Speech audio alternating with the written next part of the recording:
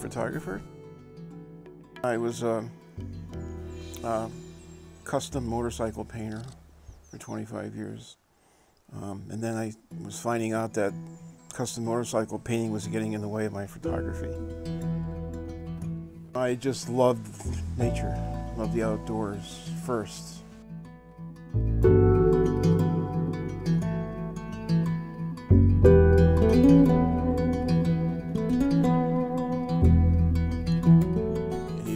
Is my partner, my significant other, and she is in charge of the gallery. Couldn't do it without her.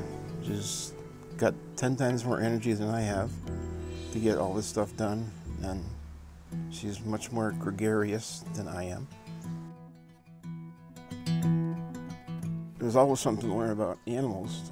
Every day you learn something, you know. I kind of read them. I kind of look at them and try and read where they are mentally, or I don't know if I'm right or not, but I try, you know, and based on that, you can tell what you can get away with and what you can't get away with.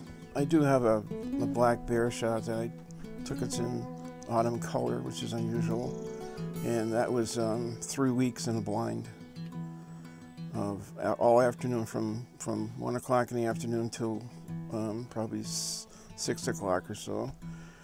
And when you're in a blind and you're waiting for something to come in, you can't read, can't nap, you can't cough, you got to be quiet. And that was a pretty special shot that took 3 weeks. I don't very seldom go to a place and expect, you know, like, I'm going to photograph moose today. Well, maybe, but maybe you're going to photograph a pine marten running by or something, you know.